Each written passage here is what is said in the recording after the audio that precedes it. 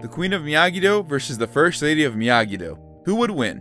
Sam is trained under both Mr. Miyagi and Daniel when she was younger, and although it's unclear when she stopped training before season 1, she still has a good grasp on her technique. Julie was taught by her father at a young age, but did not start training more seriously until Mr. Miyagi was involved in her life.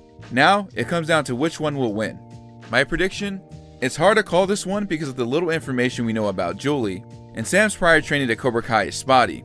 While Julie has a great array of punches and kicks, given the range of Sam's repertoire, I think Sam would be ready for those attacks and take the win.